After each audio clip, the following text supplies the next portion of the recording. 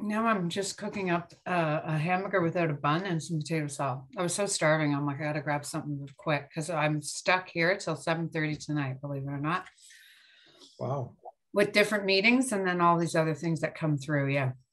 Oh, I'm on a board that's meeting at 6:30, and then I have a meeting after this. It's just, yeah, it's never ending, as they say. So I want to see. I don't see it going live yet, so I'm just going to check with that. Can you see my screen? What do you see? I can see your screen, but I have two screens going. So I have another one here that where the questions will be running. So it says the session will start soon. So it's not showing that started. So I'm trying to have both what they see and what you're seeing as well. So I'll look for you on LinkedIn so we can connect. Yeah, I will connect as well. I just connected with Sandra before as well. So here we go. It's going now. Unless it was before. And I can see your screen, but I have two screens going. So I have another one here that where the questions will be running. So it says the session will start soon. So it's not showing that started. So I'm trying to have both what they see and what you're seeing as well. So I'll look for you on LinkedIn so we can connect. Yeah, I will connect as well. I just connected with Sandra before as well. So here we go. It's going now. Unless it was before. And I can see your screen, but I have two screens going. So I have another one here that where the questions will be running. So it says the session will start soon. So it's not showing that started. So I'm trying to have both what they see and what you're seeing as well. So I'll look for you on LinkedIn so we can connect. Yeah, I will connect as well. I just connected with Sandra before as well. So here we go. It's going now. Unless it was before. And I can see your screen, but I have two screens going. We're on a loop here.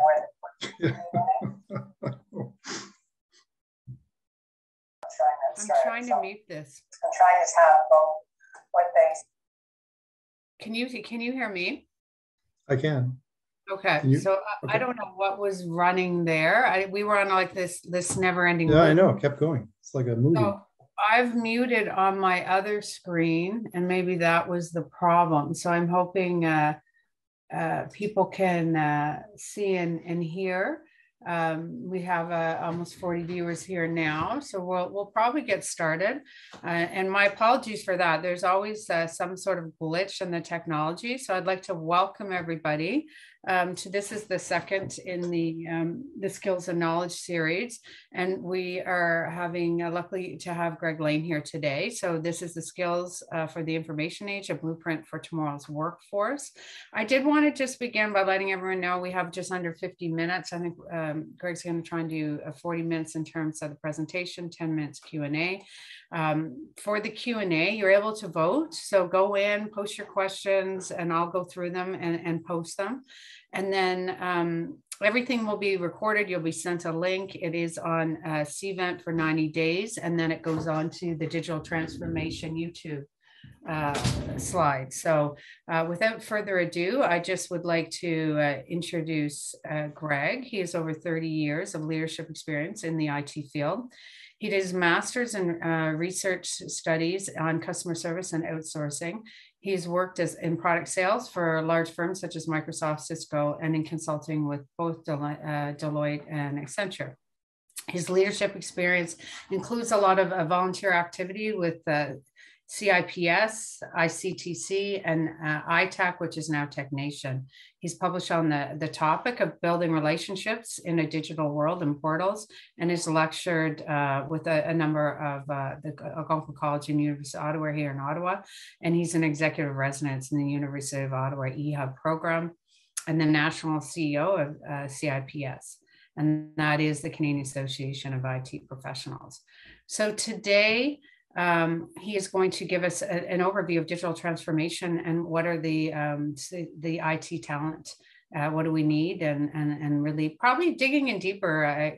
Greg was telling me he was in the previous session with Sandra, and his work, his presentation is going to build on that. So over to you, Greg. Welcome, and thank you for joining us today. Thank you, Jennifer. It was nice. Appreciate the introduction. And yeah, I've had a lot of jobs. The joke is I couldn't hold one for very long, but so I'm going to tell you a little bit about who we are at CIPS. It's a hard C like bruschetta. Why we're engaged, and I'm going to apologize in advance. I've taken 2 or 3 different decks and tried to put them into one format. So there's probably going to be some visual glitches, but I can apologize for that. I want to talk about some of the challenges we see and how we're dealing with them from a professional development perspective, from an individual member or individual practitioner or professional. And then talk maybe a little bit about specifically how we see that's going to change going forward. Anyway, I'll just get into a little bit of background on CIPS. Hopefully, I can advance my slides. So these actually date back to the very start of our society, right? So helping or determining and developing and maintaining the integrity of competence of individuals active in the information technology field. So we have a code of ethics that we've adhered to since day one, and we continue to advance that code. The theory and practice of information technology is what we're focused on, and we accredit university programs, we certify individuals, all in that with that aim. The free interchange of information about the theory and practice of information technology is another thing that we think is important, and I'll talk about that more in the context of community. But more importantly, maybe in this call, is the establishing public awareness of the potential impact of technology and protecting the public and individuals against the misuse of information technology is what we see the role of our society and our members. Protecting the public. I listened to the privacy or deputy privacy commissioner speaking this morning, and it's really a challenge. Just to be very candid, the bad guys share really well what they're learning about how to hurt our systems. The good guys aren't doing a good enough job in sharing information about how to prevent the bad guys from doing those kinds of things. And so that's part of our mission and mandate, is protect the public by sharing that kind of information across professionals. Just a couple of quick fast facts about us. CIPS was formed in 1958, and back then, as you can probably understand, there wasn't a lot of information technology around, so it was primarily academics. And we've evolved since that time. It's a national organization. We have provincial members or societies because most labor legislation is managed provincially, and we have designations that are governed or covered by provincial legislation from an IT perspective. So I'm the national president, and we are an association of associations, if you will. We are an IT community, and I'll talk a bit more about that, but we are trying to the extent possible to get all the different players or stakeholders in IT to share information and trust each other, because as I said, the bad guys are doing a pretty good job of that. CIPS is internationally recognized, and I'll talk more about that later. We are people, not companies. A lot of the organizations you'll see, TechNation being the best example probably, are made up of companies. We aren't. We're absolutely individuals. Now, most of us are employed by companies, but that's not where our reason for being here is. It's primarily for personal development and maintaining contacts and networking. And we do provide professional certification. We have 2 designations, one of which is covered by legislation in most provinces in Canada. It's called an ISP, and the other is internationally recognized, called an ITCP. So when we talk about certification of those ISPs and ITCPs, there's a few things you need to know. A code of ethics is required. God bless these. For individual members who are not certified, you just have to abide by the code of ethics. For a certified member, you have to pass an exam and prove that you understand ethics and the implications of ethics for IT. And you have to also agree to protect the public interest and the privacy of information, avoid conflicts of interest, take responsibility for your work, and contribute. So we require most of our members to attend university classes as guest lecturers or mentors or in many other ways, or comment on legislation or provide insight for us that they may have based on their work. Talked about relationships and building communities. So we have memorandums of understanding. So we're working collaboratively and trying to do joint events with people like CIO Can, the CIO Association of Canada, the Strategic Council, IEEE, the CS part of that, MISA, which is Municipal Private Sector or Municipal IT People, and Action TI, which is the Quebec-based wing of CIPS, actually. So we also support DPI, which is the Federal Government Association, TechNation. We comment on stuff with them and or work with them on different submissions they make to government.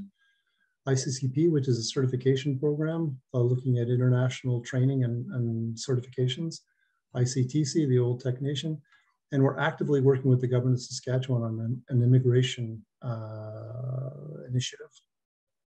Internationally, we're a member of IFIP, the International Federation of Information Practitioners, which is a UNESCO body. We support and are sit on the board of SFIA, the Skills Framework for the Information Age.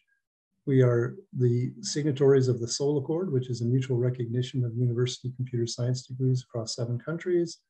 And we have relationships with other, we believe, trusted sources of information around what's happening. So Beacon, which I understand just folded in the last month or so, Better Ethics and Consumer Outcomes Network. And then Ashley Cassavan, who left the federal government as a director in Treasury Board to work with an organization called Responsible AI Institute, setting up what she calls a do tank to help people understand how to build ethical AI code. Talked a bit about the International Federation we've talked a bit about. The certifying, we've talked about that too, but we also have mutual recognition. So Australian Computer Society, the International Engineering Group, and New Zealand Computer Society, we recognize their designations and they recognize ours.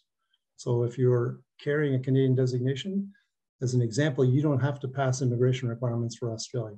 If you hold an ISP or an ITCP, you can emigrate to Australia as a proven professional. And there's other countries where that's permitted and allowed as well. This is the way that I describe what the problem we're trying to fix in Canada is. And we've had a couple of speakers already talking about skills challenges in the country.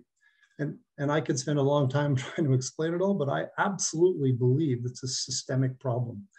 So it starts at very early ages where, as you can see from this diagram, girls and Indigenous, a lot of underrepresented in IT groups just don't see themselves as a part of the supply line, if you will, for skills and talents into the IT community. And it goes on to post-secondary institutions, and even in secondary institutions, there's just not enough training, sensitivity, education, pick any word you want, to help people think about the options and alternatives available to work in IT. And as we've talked about already today, IT is not just a discrete industry, it's a part of every business. So if you want to be in fashion, healthcare, anything, having a good grounding in IT is going to help you there. So we're working on programs with different organizations and institutions to improve the number of people in underrepresented groups trying to join. And I could spend time talking about what we're doing at K-12 with girls, what we're doing with Indigenous, but I don't have time today. If somebody wants to follow up and has some thoughts, I'd love to hear about them. So we're working on the traditional stream to try and increase the flow. We're also looking outside the traditional kind of educational path to say, what about non-IT students? How do we get them to come over? How do we attract people from foreign countries to work here in Canada? And what do we do for people that may be in other industries that would like to get into IT?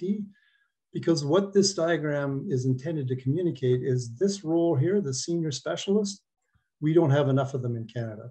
There's what's called a significant demand supply issue at the top end of the talented IT pool. And what I'd like to say, and I know is a fact, is it's not a Canadian problem. It's a global problem. There is not enough IT talent anywhere. And there's nothing in the supply chain that we can see right now that's going to improve that in the short term. In fact, demand is going up faster than supply, and we already have a demand issue. So when I talk to various stakeholders, whether they're academia, industry, anywhere in the Canadian ecosystem, I try and help them find where we see them and how we think they can help us and the country improve. For instance, when I talked to Angela Mandu at Tech Nation, I talked about the fact that this first 2 years in industry, if we're attracting more talent, we may actually have to up or overbuild some of our entry-level jobs like help desks, customer support centers, project management offices, the kinds of roles that people take when they first join IT, in order for us to build enough talent to graduate into these levels and address the problem.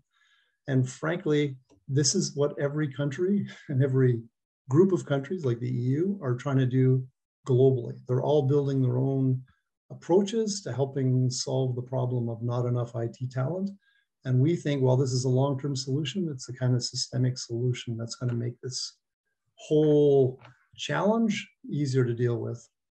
The one thing that's often asked is, how do you manage this? Because this is a very diverse set of stakeholders with all different attributes and challenges. So we scanned the world to find what we thought would be, and we still believe to be, the best way to develop profiles that would be reasonable for all kinds of different jobs in the IT industry. And we selected the skills framework for the information age. So SFIA is a global footprint. It started in UK over 20 years ago, and now it's in 180 countries and translated into 12 languages. I'm going to give you a lot of detail on it, but there's levels of responsibility. And it's based on a continuum, if you will, of how people progress in their careers. Starts with knowledge, that's what you gain through education or reading a book or taking a course or whatever else you do. It moves up to skill. That's when you have demonstrated that you can apply the knowledge, to competence. So that's how you go from level 1 to level 7 in SFIA. Knowledge, skill, competence, and you can demonstrate it in different ways across different attributes. What else do I want to tell you? It's not just an IT framework. So I'm going to tell you more about that, but it includes what I heard Sandra earlier talking about soft skills. And by the way, I really don't like soft skills. My belief is that there's nothing soft about the skills that are required to be successful outside of technical ones. So people management, sales management, any kind of management skill, that's not soft at all. In fact, I think it's a transferable skill. So my preference is to talk about technical and transferable skills. The other thing that we found is SFIA is not just for large companies. That's where it originally was created, for companies to manage what we talked about earlier again, the HR/IT challenge of how do you designate roles, how do you hire for roles, how do you just manage the whole idea of skills and competencies across IT. So it's not just a company challenge, it's an individual challenge. We believe that individuals, members of CIPS particularly, can manage their own skill development and professional development plan. Now, not to give you an eye chart, but this is what SFIA looks like, all right? It's 121 skills. It's all across, and I can't stress this enough. It's not really just about technology. In fact, technology forms a good part of it, but it's got all kinds of other things, right? So relationships, it's got how to manage operations, it's got sales, it's got all kinds of attributes. And this model, this framework has evolved, as I said, over 20 years. So it's 121, last year was 112. And what you can do with this model is you can characterize whatever you want. Like you can take skill sets and put them together to have a digital transformation model or profile if you want. Cybersecurity. So because this includes all of the skills required in IT, you can parse it or form any kind of job description you want. So rather than recreating a Canadian only model or a version that's applicable here in Canada, we believe adopting an international framework that allows us to create individual ones that we can tune or model or modify for Canadian requirements is a much better model. I think people would accept that IT is not a Canadian talent necessarily exclusive to us. It is absolutely a global industry. And now you don't even know when somebody's talking to you where they reside. They could reside anywhere in the world. And when we're dealing with international people, we think it's more fair to be able to take their attributes, skills, knowledge, all their experience, and put it into a model like this, which is representative of every attribute skill required in IT. So we've chosen to move forward with this to help our members understand where they are. I talked about how my background includes product and consulting. For me, what this model allows is you to understand the three things that any good consultant works with their clients on. As is, where are you today? To be, where do you want to be? And then the challenge is, how do you get from where you are to where you want to be? So every job that we've got 600 jobs built for profiles perspective, we can tell you every job, what the requirements are for that job, and we can tell you where you are today. So with that in mind, you can absolutely model your own career path. And not only does it tell you what levels, but it tells you specifically in any one of the job skills you look at, what's required at different levels. So there's no guessing. So when HR people say, well, what does a person at this level 4 require? It's there. So every one of the 121 attributes, sorry, went the wrong way. Every one of the 121 attributes that's listed has its own description that looks like this, and 7 levels. So there's, again, no guesswork. And the more people that use this model, the more easily people start to understand and accept the fact that, oh yes, you're a level 4, you're a level 5. People start to understand that. And when I mentioned it's used in 180 countries, the more those countries and other countries continue to adopt this, we will be best equipped if we join the group, I guess, and figure out how to make it work for us in Canada. So this is an example. So I heard today from Sandra that the Canadian federal government is looking at developing workforce planning and career paths development activity. So this is what Australian public sector, the entire country of Australia uses SFIA, and the public service has invested hugely.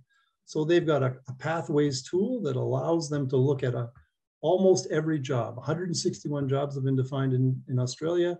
They've organized them in career paths. They're all defined with SFIA, so there's no guesswork.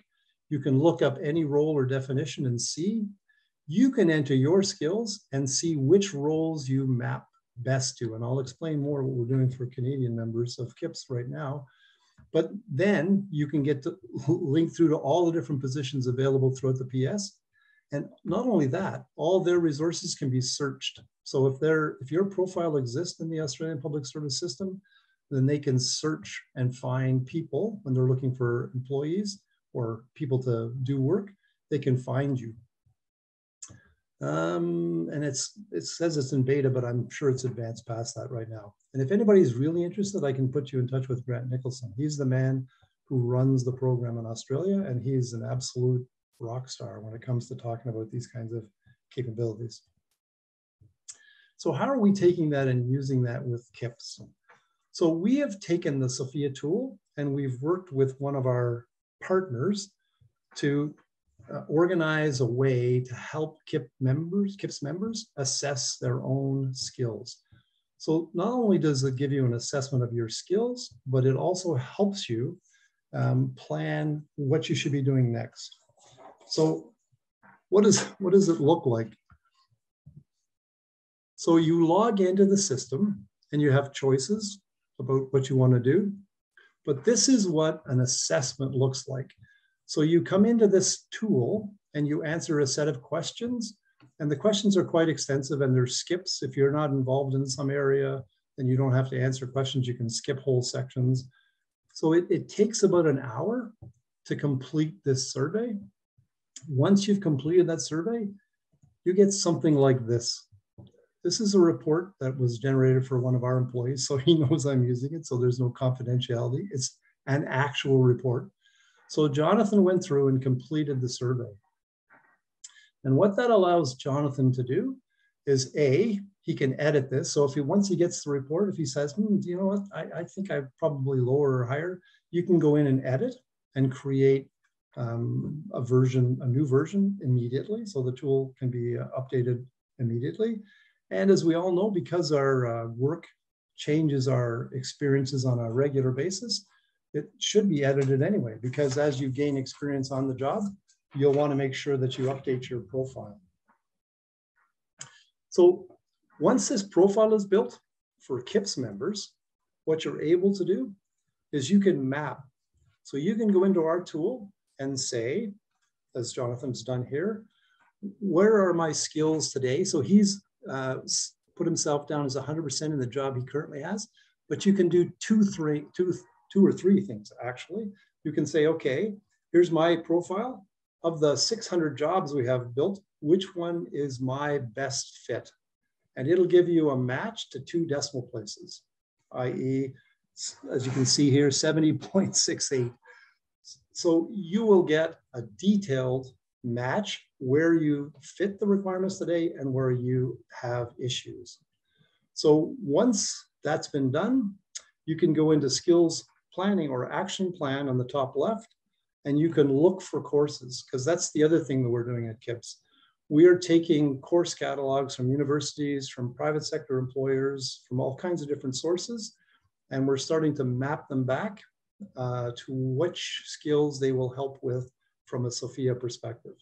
So you can build an action plan. If you want to be a CIO, as an example, and you need work in a particular area, then you can look for courses and take those courses, complete those courses, and update your profile and continue to build your match. So that if you were to approach an employer, as an example, and say, this is the job that I'm applying for, data scientist as an example, here's my SFIA profile, here's my match to that role, at least from my perspective. And if, say it's a 70, 80, 90% fit, anywhere in that range, it's a good conversation to have with an employer. Because of the scarcity and the challenge with hiring qualified people, what we're finding is many employers are willing to take on somebody who's A, motivated, B, mostly trained, C, they can be trained on the job, and having somebody in the seat doing work is better than having nobody. And so these kinds of assessments and these kinds of conversations are possible with employers today, and they probably never were in the past, or it would have been very difficult to do in the past. So maybe just I'll keep going for a second or two. Oh no, thank you. So I'm going to end there and hopefully take questions. I've got all kinds of things that I'll include in this deck. So there's contacts. There's a bunch of locations you can go to find out more information about SFIA. And I would recommend going to sophiaonline.org. It's an incredible source of information. The man that put this together is a guy called Ian Seward. He's the head of the foundation, and he's done some amazing work. I'm including more profiles in terms of this is what these things look like and how they can assist you, because you get a really good visual indication of where your skill sets lie. Anyway, maybe I'll stop there. That's a bit quick. I think I rushed through that, but I'm happy if there's any questions, Jen, because what I heard from some people today is that we're trying to build Canadian-only solutions, and I'm absolutely convinced that we need to look at this from an international perspective. So no, that was really great. Thank you. And yeah, there was a lot to absorb. Yes, I apologize. And no, that's fine. And you might want to bounce back to some of those slides. But one of the questions raised was, has SFIA been endorsed by the federal government? And has it been piloted or applied in any sort of context or other level of government in Canada? So the short answer is I have approached Treasury Board a couple of times to talk about it. I've approached the Digital Academy.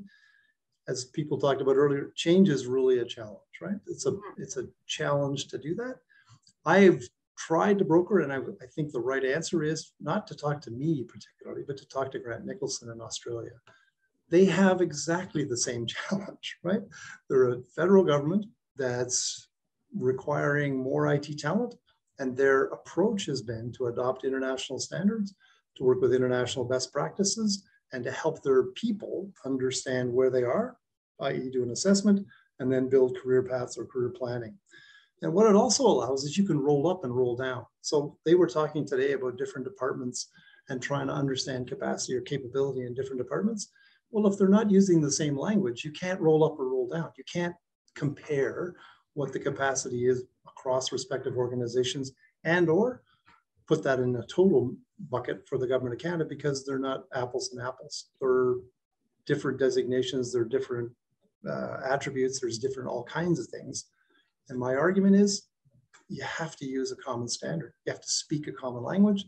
And this language, as I talk about, has been updated over the last 20 years and continually updated. And we're a part of the updating process, and so are a lot of other countries in the world. So its relevance or its applicability is much more broad than any one employer or any one country. So yes, I've talked to them. No, they haven't adopted it. They're so what's aware. your next step then? Because, Treasury Board is the, central agency, and, they tried the universal classification standard, which was a massive, I'd say failure. It didn't work. Do you have to go then through CIOs and try and get sort of the take up that way? So yes, I'm trying to organically grow it. So I'm working with CIO Canada, as you probably know, Phil and Rachel. So Phil Johnson is the president and Rach is the local chapter. So I'm talking to them. They're trying to do their own things. I've offered every CIO in the country free membership in CIPS. Every CIPS member gets access to this tool and can do their self-assessment. My hope is by using this tool, they'll start to see how it can help them deal with the issues of the questions I asked. What kind of talent do you have? What kind of talent do you need? And where are your gaps? And what are you doing to deal with them? This capability allows those questions to be answered and definitively, not speculatively, not I'm thinking I got this many guys, or I got this many guys that are a CS4, so I must have. No, not all CS4s, not all CS anythings are equivalent, right? So you need an individual assessment for every person, and every person's plan is likely going to be different because their career might be different. So it's not an easy task. Sorry. No, I get that. And yeah, you probably start in one department, see if you can grow it, like pilot test it through something like that and see how that works. And the one thing I was thinking of was when I was looking at it, having done work around sort of like individual self-assessments. Generally, as an individual, you might see yourself as being higher than you are in some areas than others. So I was wondering how you built in like a 180, 360 assessment into that. And I wasn't sure if that was through the endorsement end of it or the evidence side of that whole. So depending on the circumstance. So I mentioned we work with Saskatchewan immigration. Actually, I just said the government, but it's immigration we're working with. And as you I guess can imagine, a lot of people apply and they give CVs or so what we're doing with the government of Saskatchewan is having people, because this is all online, complete this survey and they send us their CV and we have people that validate. So we have trained validators. So when you do a self-assessment, so Jennifer goes in, does her self-assessment, we look at your CV and we look at your self-assessment. And curiously, for a lot of Canadians, not so much on the international side, but for a lot of Canadians, they undervalue the work experience. So I look at it and go, no, this isn't level 3. That's clearly a level 4 or even a level 5. So it's interesting to see that. Part of what we do from a CIPS perspective is in the immigration situation in Saskatchewan is we assign mentors. So in my case, I have an individual that I work with. So he's done his self-assessment. I'm giving him advice on what do you want to do? Where are your skill sets today? And does it make sense for you to build that career path and how you're going to get there? And if you need a job in the short term, maybe you take this job and then you build to that because the practical requirements of living and supporting a family. So mentoring is a key part of that. So validating and mentoring. So we'll sometimes coach people to increase their level. Sometimes we'll say, that might be a little bit an exception or an overstatement. But in most cases, as we say with Canadians, it's undervaluing their skills, not overvaluing. But we validate. And is it being applied at all in the private sector, are you finding? Yes, it's being. Like in Canada? Yes. Yeah. So I can't talk about all the different places it's being applied, but yes, it is being used. And I think as people become more comfortable with it, it's going to be applied more and more. And especially from our perspective, since we're kind of evangelizing this in Canada, that it's going to get more and more uptake. So we're having a great conversation. In fact, conversations concluded with a large company internationally, and they're making their whole training portfolio available to us. So over 300 technical courses and leadership courses, we're going to be able to offer to CIPS members free of charge. And the process we're going through right now is mapping those courses back to SFIA attributes. So if Jennifer says, I need a course in, I don't know, doesn't matter, XYZ, then we'll say there's 3 courses, right? A, B, and C, pick one. They average 40 to 60 hours and they're all online. So you can take your own career planning in your own hands and advance it. So. Mm-hmm. Okay, interesting. What's the cost on that? I'm just curious because you mentioned that free membership that you're offering to CIOs. So membership across the country is it varies by province because it's a provincial thing, $250 a year, give or take. Yeah. And you get access to a whole bunch of other benefits, but anyway, I can spend more time or people can just look up membership at kips.ca. Yeah, I'm going to leave it. Like I have a lot of questions. I always have questions, but I'm wondering, I'm going to open it. I'm going to, just as I ask another question, open it up to participants, viewers, to feel free to ask any question that you want in relation to this. The key question I had was, you know, again, is that we're talking about the private sector. Are they ahead in developing the sort of the digital IT skills more broadly, as you talked about, in terms of if it's not in your job description, like you're not, you know, we heard that earlier with Sandra, you're not getting Yep. access to training. So just wondering if are you seeing a big difference? So we do see a difference when we talk to public sector people, and I do talk to a lot of people in the public sector about the challenge of, especially again, when I talk about that demand and supply issue with the senior specialists, the public sector people feel challenged competing with private sector. So it feels like for some of them, not all of them, but for some of them, they train people and they invest in them, and then private sector comes in and scoops them because they pay more money. Yeah. And you know, it's not right or wrong. It's just part of the reality. So again, without a systemic change, that's not going to be fixed. We need more talent. But I do think private sector is prepared to invest more, and potentially, because there's lots of programs out there, private sector are paying for their individual employees to take training. So if you and I sit there and we chat and I say to you, Jennifer, I'd like to take a course, you say, no problem. And we're working with D2L as an example of where they allow employers to pay directly to academia for courses that their employees are taking. So they'll even administer programs of, you know, internal training programs, and they'll help deal with third parties to get that training delivered. And proof of passing is not necessarily a requirement, but it should be, I think. But anyway, there's all kinds of things happening out there that private sector are pursuing. The public sector, I think the Canadian Digital Academy will be an answer to part of that, especially if those certifications or programs that they're offering have recognition or accreditation outside of the government.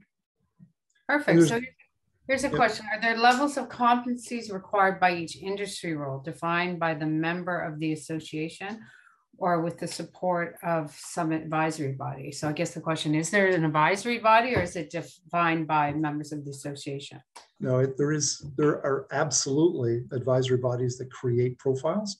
So yes, when you have a CIO role, for example, there's defined levels you have to achieve, most, as you could probably imagine, at the highest level. So some roles don't have any requirements for some of the categories. So strategy, not necessarily a requirement for somebody working in a data center, right? Or in a customer service role. And it's absolutely required for a manager or a leader. So when you look at those 121 attributes in the different categories, not all are required clearly for every job. And for certain jobs, you would pick them and you would pick the levels. And yes, some of that's done by the employer too, because they may have choices that they want to make relative to what skill sets they want. And when we define roles, those are done by groups or committees. Perfect. Okay. What would be your suggestion for the people who are trying to reskill themselves into the IT industry as they apply for jobs? It is not an easy task, since many job postings require a certain level of experience and expertise in specific topics. Yes, it's true. So the short answer is, and this is self-serving, but it's true. If you join and you get access to a CIPS membership, or you become a CIPS member, then you'll get your assessment. And then from that assessment, career planning is a genuine possibility, and we have free training. The courses I mentioned that we're getting provided to us by different companies and organizations, many of them are free. If they're coming generally from academia, like Athabasca University or some other recognized institution, there's sometimes charges associated with them. And you can build your own career path, and you can look for training options and alternatives that work for you. So, and if you genuinely are looking for a job here, we can help from a mentoring perspective. So reach out to info@kips.ca.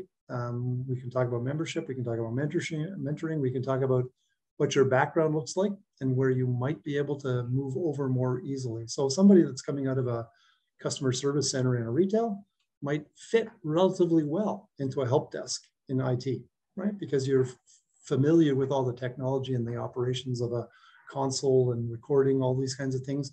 You just need to be trained on what to do when you get specific issues. So there are paths that can get people from wherever they are to IT, and then they can start to build different paths depending on interests once they're inside the tent, I guess is what I would say. But we can help. So reach out to KIPS, reach out to me, and I'll figure out to do with it. Perfect. So CIPS, then you can, I think you said for $250 an individual membership, you get access to the tool. As part of the tool, it identifies where you might be lower in a certain level, and then it attaches, here's some options for training to help build up to other levels. So excellent. I think just a resource tool in that regard. What about the mentoring program? Is that part of the membership fee, or is that something separate? No, so we provide that as part of the work we're doing with Alberta and for others, and we do it for student members, largely just in a group situation. So we'll have myself or anybody. We have lots of different people that will come in and talk to them and answer questions. What do I do here? How do I do this? And so when I'm on some of these calls, or when I'm talking publicly and people reach out and say they want to understand more, then I send them to info@kips.ca, or just find me on LinkedIn, and I'll do whatever I can. Hopefully we're not getting a flood, but I'll do whatever I can to help them find right solutions, because depending on where they are physically, they'll either be in Ontario, maybe Quebec, or maybe another province across the country, and that may have a different path than, but as a national CEO, I'll make sure we find a path for them. Perfect. Okay. We have a question. Someone has mentioned they might have missed a part. Reinforce that was an excellent presentation. My question is SFIA an IT skill tool only? So it's intended to be used by people in IT, but it doesn't just assess IT skills. So you've got sales management, product management, all the kinds of skills that you need to be in an IT job, across any kind of job in IT. And as I'm sure Jennifer knows, and hopefully most people on this call, people skills and the ability to talk and listen and understand what people are asking for are as valuable as technical skills. So it assesses all those kinds of things based on your work experience. And so if you're coming from a job that's got no IT in it at all, you'll still get some ratings in the SFIA tool.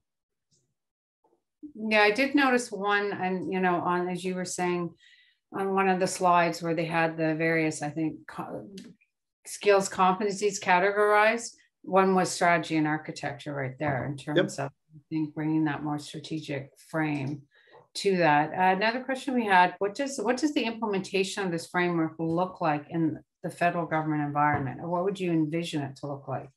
So it's a long story again, but so Grant, the gentleman who created this in Australia, so I don't know the answer to what would look like in Canada, because the only example that I know of intimately or know well is the one in Australia.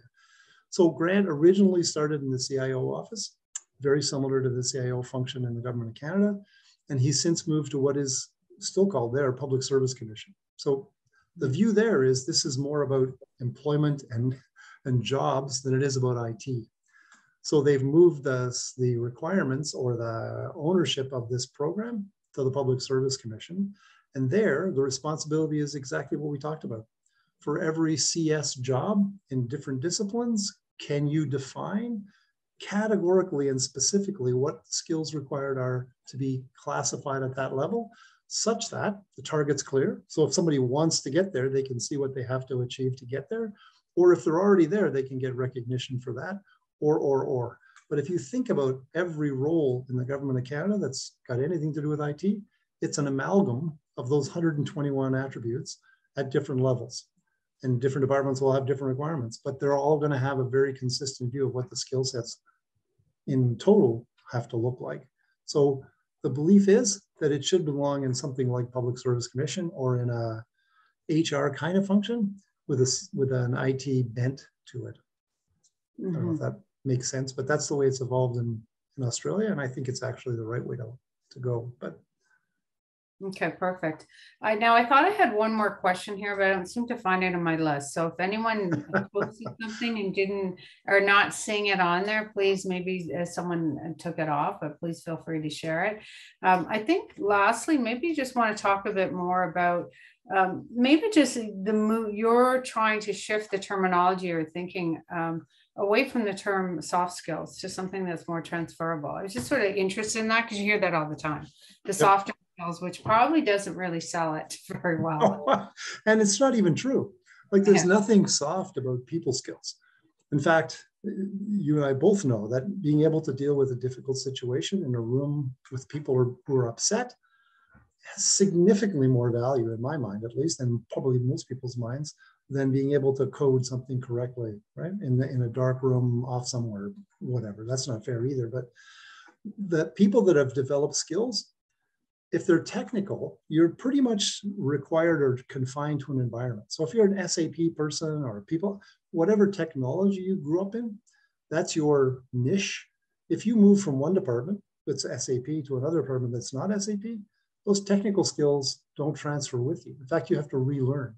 If you're a people person, like a project manager or a client rep or some skills where you've spent time, and you move from department A to department B, no issue. Like, you're going to be dealing with people in department A, B, C, D, and they're going to act and behave very consistently, whereas technology isn't, and even generations of technology. If you worked on one generation and there's a new release, you're going to have issues there as well. They're not releasing any new types of humans that I'm aware of. So your skills are transferable. And that's why I much prefer the term transferable than anything else that I've heard so far. Anyway. Well, that's perfect. So I think we've reached the end. We're a couple minutes early, but I think that's not bad because we're really jumping from one to I know. It's back to back, right? There's no time. This gives people a time to refresh and grab a drink of water or whatever, and then rejoin. So, Greg, I really like to thank you for taking the time to be with us here today and to share your insights, Greg. And I think, I would encourage everyone, if you have I don't know if you have a slide with those links, if you want to put it back up. I can. Or can I share the deck? Or your email, maybe. I can share the deck, because I thought the decks are going to be made available. It is going to be shared. I just thought if anybody's really keen, they can go find you on LinkedIn, right? You said? So yep, absolutely. Yeah. Not very complicated name. So no, there's Jennifer Smith. Anyway, I looked for you. I couldn't find you. So you're going to have to find me, I think. There's too many choices. There's way too many Jennifer Smiths, and there's a story behind that. I could have changed it and I didn't. I should have. God bless. Yeah, who knows? Anyway, well, thank you, Jennifer. You made it a pleasure. Yeah. And we will connect on LinkedIn ourselves and encourage everybody else to as well. So I'll